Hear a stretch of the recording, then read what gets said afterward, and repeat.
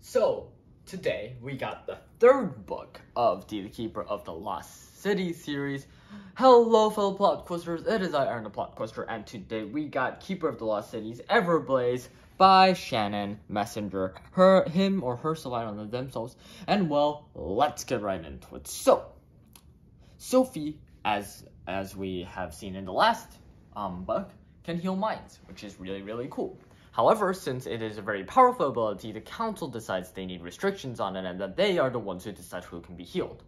And they decided that Fintan, the pyrokinetic, who is probably responsible for training the pyrokinetic that tortured Sophie and Dex in the first book, is healed, so that they can ask him more questions.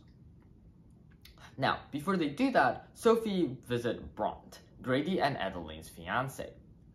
And this is the anniversary of Jocelyn's death. Therefore, they want to visit the heartbroken, mentally destroyed Bront. And Bront, something about him is weird. He's talentless, and he's scared of flames, and something's just wrong with him in general. It seems like he's a lunatic. Meanwhile, people are growing more and more distrustful of her. After all, she has a special ability, and the elves have never seen this kind of conflict before, and the elven society is in complete chaos. Dex, Fitz, Keith, and Biana are all on her side. However, the rest of the school and the rest of the society thinks of Sophie as evil and outcast. Meanwhile, while they were checking on Sylvanie, who's doing well at the sanctuary by the way, they find out that Sylvanie's tail has been infected with a kind of orc technology. And this technology allows the orcs to home on Sylvanie and shoot it, which is, bad considering they want to repopulate Alicorns and there's only 2 of them left, male and female. Things are really being bad. And then finally, the fateful day comes and the healing of Fintan occurs.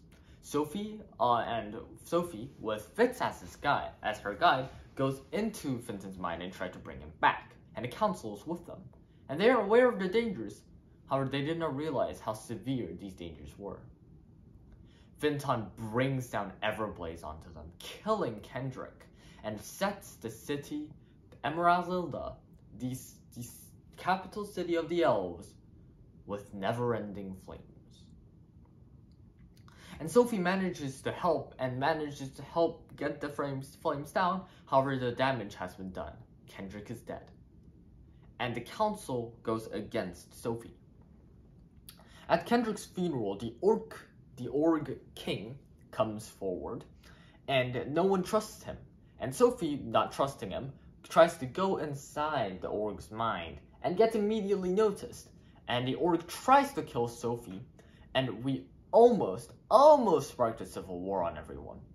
However, thankfully they didn't, and Sophie is saved, and the council says they will decide her punishment later. Meanwhile, Dex is creating some sort of device for the council that restricts abilities, which is, after all, kind of pretty cool. They could use it for criminals. Then, afterwards, they meet the Black Swan, and they request a meeting with the Black Swan, and they meet the Black Swan. And the Black Swan says things are getting pretty dangerous, but they really want to use Sophie and everyone as a bait in order to catch the Never Seen, which is what their enemies are called, and try to take them down and capture some of their members. However, the council finds out about this, and they give Sophie the ultimate punishment. They are restricting her abilities using the device that Dex has made. Of course, Dex is surrounded by extreme guilt, and he didn't know that this was going to happen. And he immediately wants to take it off Sophie. However, Sophie refuses, knowing that the council would banish Dex if they don't. And therefore, due to Kendrick's death, the council has gone completely cuckoo. Sigh. And she only has 4 supporters on the council. Counselor Raleigh, Counselor... Wait.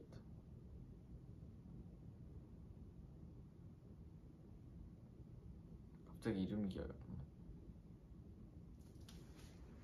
Counselor O'Reilly, the counselor who teaches inflicting, and Counselor Tarragon. And these are the only members that are supporting her. which is really, really bad because they all apparently hate her. And then the Black Swan is being trapped. And she doesn't know this until she puts some things together while she's pretty much under house arrest. She goes around and she's really depressed and she's trying to find clues that Josie might have left them. And she finds out that Josie is defending someone, the leader of the Never Seen, or perhaps one of the core members. And she realizes, wait, is Brant really, really, really talentless? Or does he have a talent? Except it's forbidden and unknown. The talent of a pyrokinetic.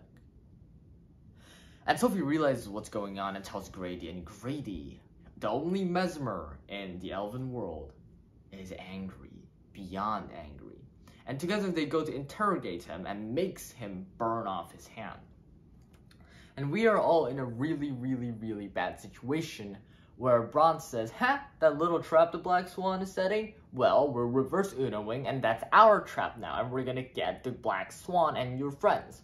And Sophie immediately goes, "Oh no," and manages to do a deal with Brant, where Brant lets her go, and she lets Brant go, and they immediately go and warn each other's teams. And Sophie manages to arrive just in time to warn everyone and have a bloody battle, and afterwards they all manage to survive, but barely. Meanwhile, the council, after the conflict, are going against the Black Swan. They're going after the wrong group, by the way, and they immediately want to give big punishments to everyone involved. And Sophie will be sent to Exilium, the school meant for the hopeless. And everyone immediately goes, "Nope, we gotta get out of here." And Alden, alongside with every adult that's on their team, they say, "Okay, you guys need to get out. You guys need to go to the Black Swan because the council has gone nuts and what they did to you was wrong. So we need to follow our moral compasses and you guys need to get out." And so finally, they nod, they could say okay, and they are getting ready to leave for the Black Swan. And that is the end of this book, Everblaze. And the next book is going to be about their adventures with the Black Swan, which would be pretty cool considering the Black Swans being super mysterious. One thing that I really think the book did really well is make me super frustrated by the injustice. You know, like in Harry Potter, like Umbridge being super unjust to Harry, like, "I shall not tell lies" over and over again. It sort of reminds me of that, except like restricting someone's talent. That's like restricting our arms and legs, something that we're naturally meant to do just because of something that is out of our control. And I think the council has really gone nuts with everything, and they really don't trust Sophie Foster anymore. And that feeling of injustice and frustration really got to me through the book, which just shows how well written it is, which is why, again, I'm recommending this entire series to you guys over and over again. And like I said, it is a great book, really makes you feel frustrated, really makes you feel those emotions, and it's very hard-hitting. It was the darkest book of all of them, and the plot twist about Brant, I sort of expected when they say, okay, he's talentless, but it's sort of sus, you know, he has a raspy voice, which Sophie has encountered in book 1. Brant was the one who tortured her, and we kind of start to think, it's kind of weird, and yeah, all of those things, and I feel like the author definitely put in breadcrumbs, and if you put it together, props on you. And it's such a great book, highly recommended. And like always, your PlotQuester and the PlotQuester, definitely you should read if you can. And goodbye. Everblaze.